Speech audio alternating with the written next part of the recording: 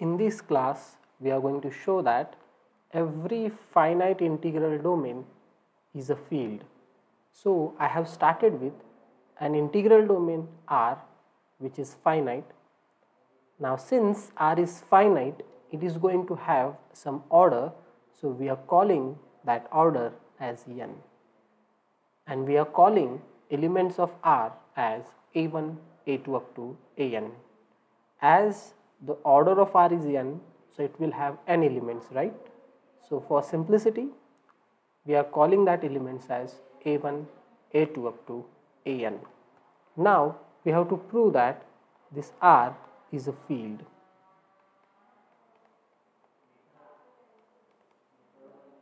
Now what is a field?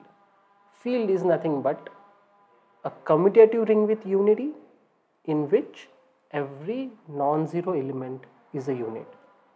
But as R is an integral domain, therefore R is a commutative ring with unity without zero divisors.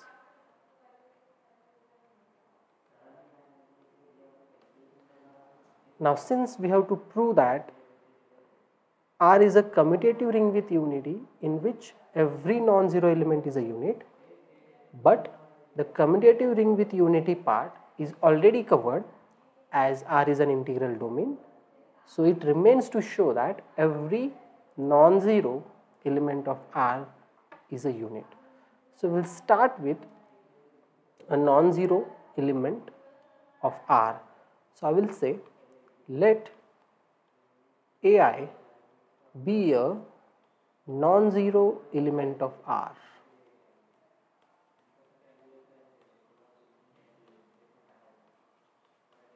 Now our ultimate aim is to show that this AI is actually a unit. But in order to prove it, we are going to consider one set and we are going to call it as S. So I will say consider set S which is equal to AI A1, AI A2 and so on AI AN. Remember, this A1, A2 up to AN are the elements of our ring. So I am simply multiplying that each element of the ring by our non-zero element AI. Now I am going to show that the elements of S are distinct. Why? The reason will come later. So I will say now we show that elements of S are distinct, but we are going to prove it by contradiction.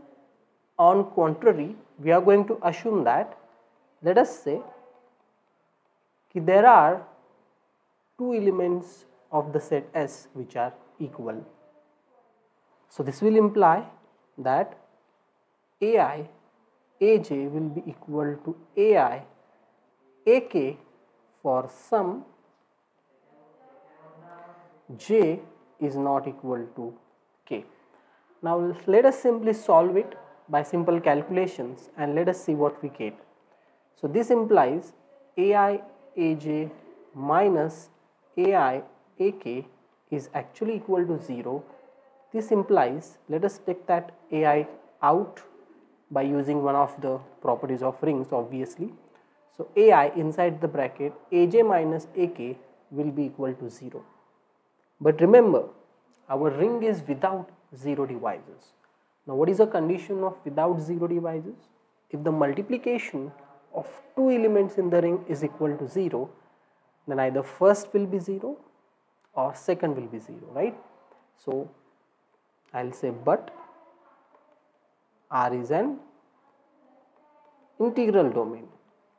Therefore, this implies AI will be 0 or AJ minus AK will be equal to 0. But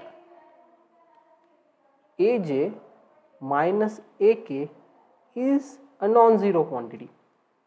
What is the reason behind it?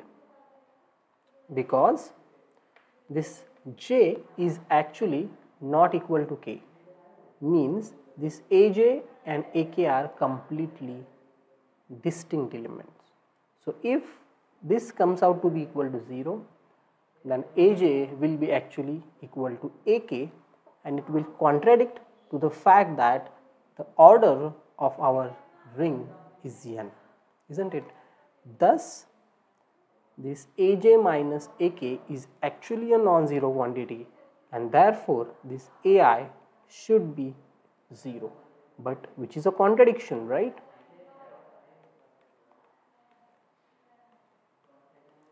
Why? Because this AI is actually nothing but a non-zero element of R. Thus, whatever we have assumed is wrong. Therefore, our assumption is wrong.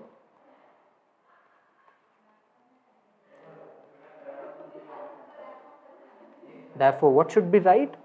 Therefore, all elements of S are distinct.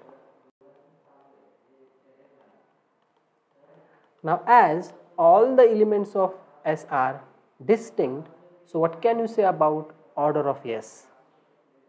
See here, we can count the number of elements, isn't it? This is the first element, this is the second element, and this is the nth element, and all these elements are distinct. So therefore, what will be order of S? Order of S will be n, right? So this implies actually order of S is equal to n, but this S is actually a subset of R. Why? Because this AI is the element of ring, this A1, A2, AN, these are also elements of rings, and we know that the multiplication is a binary operation on this ring, and thus this AI into A1, AI into A2 and so on, all these are elements of the ring itself, and therefore this S is a subset of R. But what does it imply? This implies S is equal to R. Why? Since order of R is also n. Order of S is n, order of R is n, and S is a subset of R. Therefore, S should be equal to R. And that is the reason why we have shown that all elements of S are distinct. Now remember, initially integral domain means what? Integral domain means a commutative ring with unity. So unity is there in R, right? So I will say as unity 1 belongs to R, but this R is nothing but S. Therefore, this 1 belongs to S. But elements of S are nothing but AI, A1, so on up to AI, AN. So what does it imply? This implies this 1 can be written as AI into AJ for some AJ belonging to R.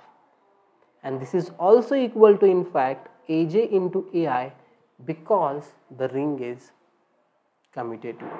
So what we have shown here? So this condition actually implies that AI is a unit.